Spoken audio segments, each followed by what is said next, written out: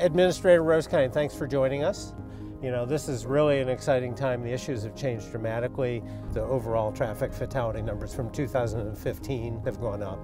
Clearly that's an alarm bell for everybody, but what do we do, and you know, how do we start, you know, trying to reverse that trend, or at least hoping that it's only a one-year thing and not a trend at all? And last year we were up at lives lost in 2015.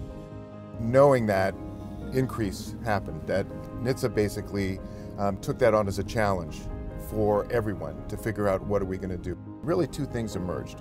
One is there's some near-term activities that everybody knows could work. There are certain laws, there's education programs, there's certain high visibility enforcement. There's just a lot of things we know that work that we aren't using, and we should literally on those double down and let's get those going. And those are near term. So over the next 3 to 5 years, how could we apply the stuff we know works? But the second is, personally, I really believe the only target that's acceptable for us should be 0 lives lost on our roadways.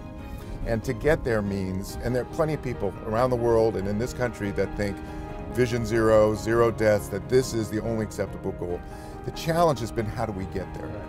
And so I think part of what NHTSA is looking toward is what's the near term, next 3 to 5 years, but we need an activity that's going to look at the next 25 to 30 years, a real path of concrete activities that's going to take the entire community to figure out how we're going to get to 0.